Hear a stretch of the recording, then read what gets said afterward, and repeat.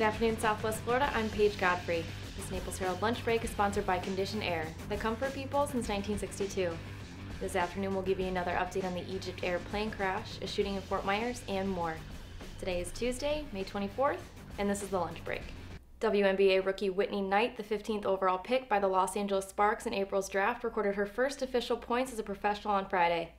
The two-time Atlantic Sun Conference Player of the Year saw minutes late in the Sparks game at Washington, hitting a corner three-pointer with 47.6 seconds left.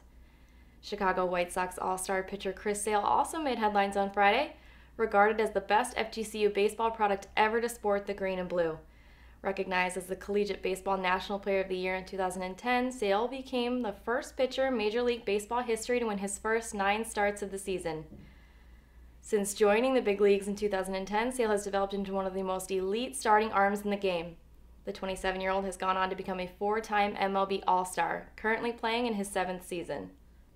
Human remains retrieved from the crash site of EgyptAir 804 suggest there was an explosion on board that may have brought down the aircraft in the East Mediterranean, a senior Egyptian forensics official said earlier today.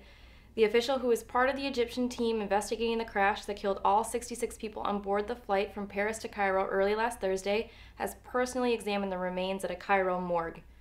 Egyptian authorities have said they believe terrorism is a more likely explanation than equipment failure, and some aviation experts have said the erratic flight reported by the Greek defense minister suggests a bomb blast or a struggle in the cockpit.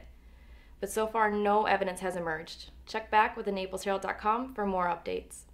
A potential car accident may have served as the catalyst to a Monday morning shooting in Fort Myers.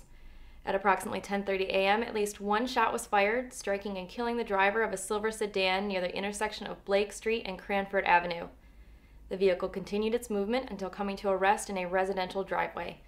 The Fort Myers police are searching for a black pickup truck that may have been involved. You can read more about it at leeherald.com. And that was the lunch break for today. I'm Paige Godfrey. The lunch break airs Monday through Friday at 12 p.m. right here at naplesherald.com. And don't forget to check out our morning report that also airs Monday through Friday at 8 a.m. Thank you for watching. We'll see you tomorrow.